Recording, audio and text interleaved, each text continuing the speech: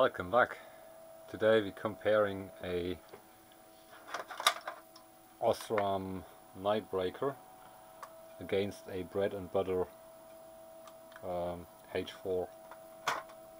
It's just fitted into my car and they are much better than the standard ones. I have another set, so this at the moment we have a standard bulb in it, and just to see how this is just my makeshift light test stand here. And if you just look at the pattern here, don't worry, this is a left-hand drive light here, so I think it's oriented correctly, but the drop is on the other side because we are left-hand drive here. That's the reason why this is spare here. I think it came from a bike which was obviously from Europe. So I had as a spare. It doesn't matter for what we're going to do. We're going to turn the light down and then we measure the light intensity at the surface on the wall, which is probably about 3 meters away, and also look at the pattern. Let me turn the light off.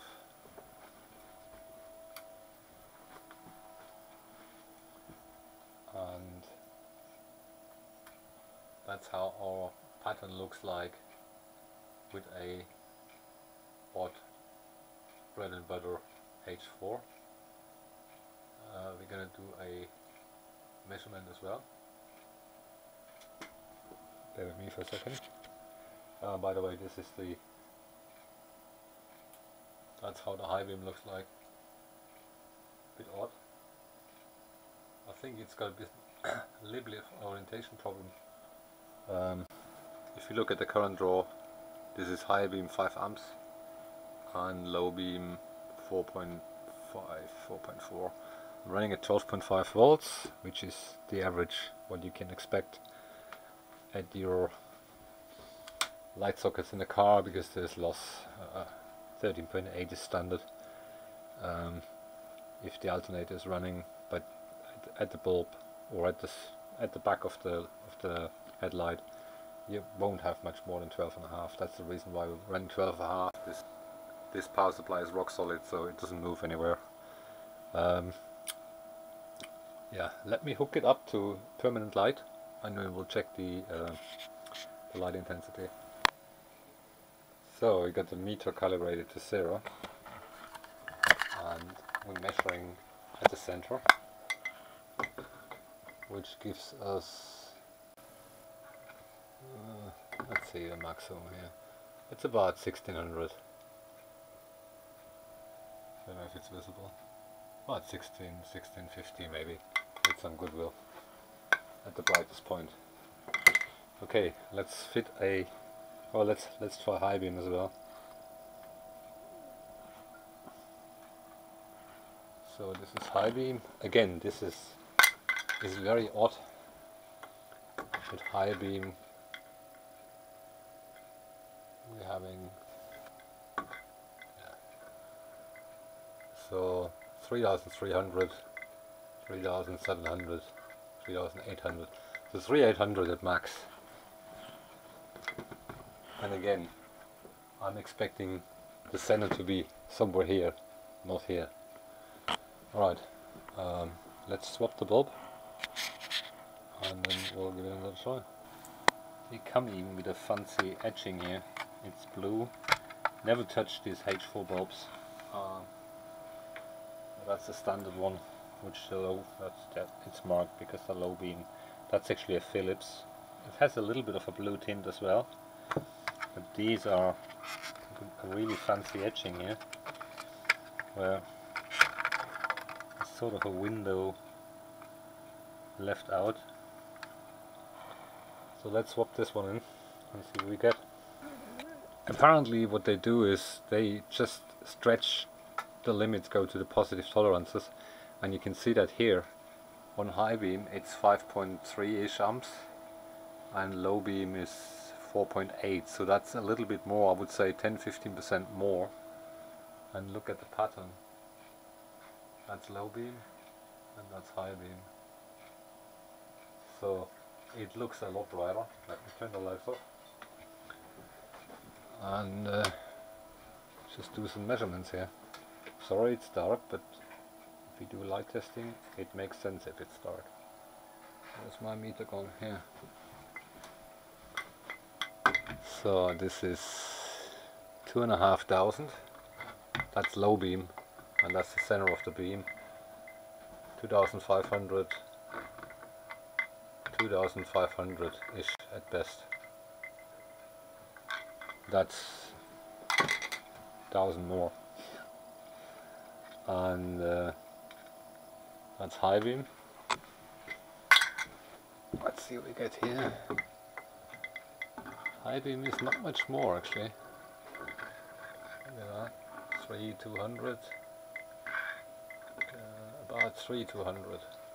3,500. 3,700. Seems to be the maximum somewhere here. So let's say 3,700. Alright. And the pattern looks a bit weird as well, but this is not. Is that what I'm wondering about? What I'm wondering about is actually this one here, but I think it's probably that particular light here. It's not very clean. I don't know if it's visible. You can see it's dusty inside, but it doesn't matter. We got the same condition for both. The cutoff looks, I think the cutoff looks better. But this is not a very sophisticated light. It needs to be a bit better actually. So I have another one, which is just another old one. It's a different make. I can't really see what it says. Let me check it. So the first one was a Lux, and we're gonna try this one as well, because this was a bit dim. I got a feeling it says CEC on it. Let's see this. Let's try this one and figure out how good that is. Because I had two of them in the car and one was very dim, so it's probably that one. Let me figure it out.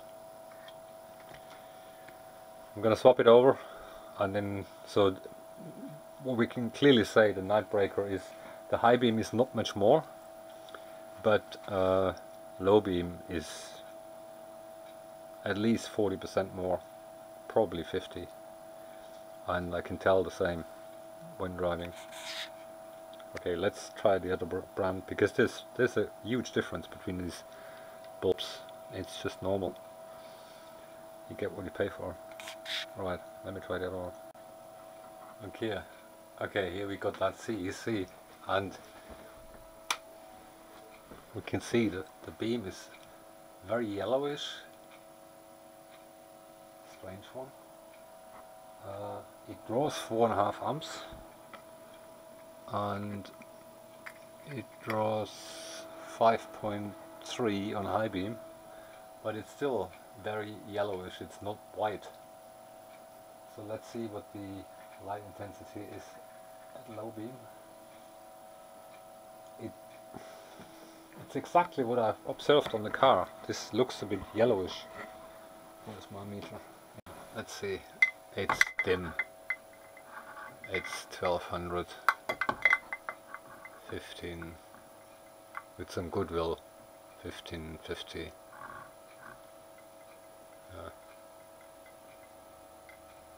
1550 with some goodwill. That confirms my feeling I had with the car. It was just, it looked like candles. So this is high beam, and we're having 4,800. Can't remember what the other one had. It looks brighter, but it's about 4,800. So, and the beam is a bit weird, but again, that could be that light, because it's one of these old style with the cap at the front. You don't have these anymore, they look different now. Anyway, this gives us a good idea, and it's pretty constant, 5.2 here. So, well, let's see this is a broken Phillips, but the high beam still works. Let me hook that one up, and just to see what the Phillips makes a difference here. Again, there's no low beam because it's broken, but it's got that bluish tint on it. Alright, let me try that. So here we got the half dead Phillips, and it does look a lot brighter.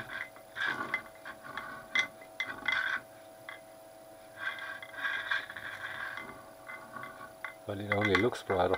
725, 32, 33, 33. Yeah, make that 3253, 3300. That's the best thing. But if you look, I don't know if it's visible, but if you look at the pattern, it looks so much brighter. So the light color is much brighter, and that's the difference. Is what's the current draw on high beam? It draws about 5 amps, so it's less than the other one. Alright, this was a short test of various H4 headlight bulbs, and I can confirm the night breakers are a lot better than the rest of the world. I've tried other ones. There's other high power, no, it's not high power, but the power is 60 and 55 watts, but yeah, I don't know what they're doing, but it's quite a bit brighter. The only difference you can see here is, if you look carefully, you can see the life expectation here on the, it says here everything is more, but the life expectation is about half of a normal one, because it burns hotter, it's brighter. That's what it is.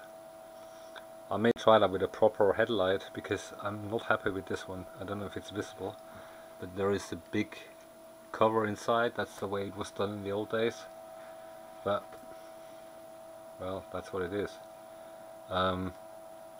They look different nowadays. Anyway, hope that's of use for someone. Thanks for watching. Thanks for subscribing. Until next time. The only downside of those is, apart from the life expectation, they're not cheap.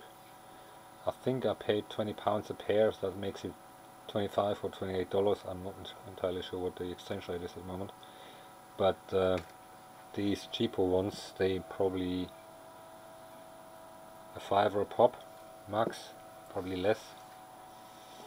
Anyway, that's it from this one.